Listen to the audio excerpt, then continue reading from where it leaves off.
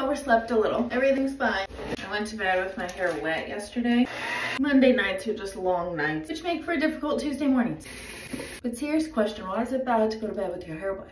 Then they say don't put like heat on your hair. But if I don't blow dry it, it's gonna be wet for days. That's not even an exaggeration.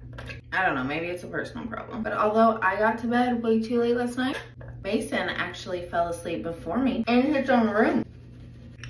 Now, honestly, that wasn't his plan. I think he just wanted to play with some toys until he heard me go to sleep. But he just couldn't keep his eyes open. So we're gonna wake him up, take him to school, and then we'll work out after that.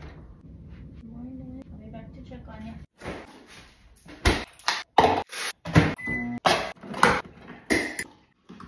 All right, bud. It's 7:15. Do you know if these ones fit? And here's some socks. I've got your folder in here, fresh water.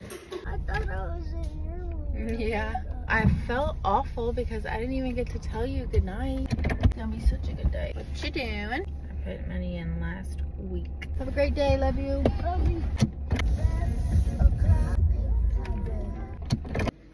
Now let's go to our Pilates. Strength Pilates class. All the work is here. Use that butt outside of your comfort zone. And now we're ready to have a great day. I hope you have a great day too.